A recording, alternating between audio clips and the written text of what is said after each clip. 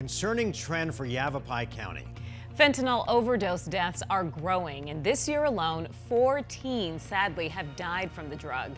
And investigators are working to get the drugs off the street. They tell Team 12's Colleen Sikora that over the last 4 years, they've been finding more and more fentanyl in the community.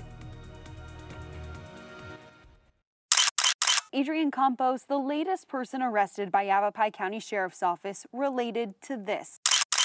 Fentanyl, a synthetic opioid. We've seen an influx of fentanyl that has honestly scared us. Sergeant Jared Winfrey with the Partners Against Narcotics Trafficking Task Force, or PANT, says fentanyl first came to Yavapai County streets in 2016, believed to be brought in from Mexico.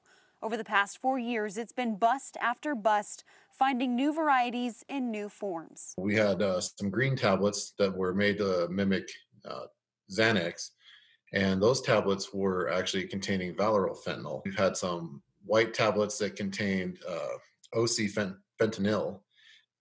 We've had baby aspirin. We've had all different pills that you can imagine. In 2020 alone, the Yavapai County Medical Examiner says 4 teens have died from the drug, including 17-year-old Hannah Cup and 14-year-old Alondra Valeria Salinas. Winfrey says users are now taking more than they ever did before. The quantity that people are getting is just a fatal dose, and they're not even able to be able to get reversed with naloxone or Narcan right now. The biggest challenge, dealers are moving around and using different names. A lot of times until there's a fatality, the kids want to protect each other. Until recently. Kids are sick of it, and they are flooding us with tips. Now, tracking down leads, not wanting to see another life lost to the powerful drug.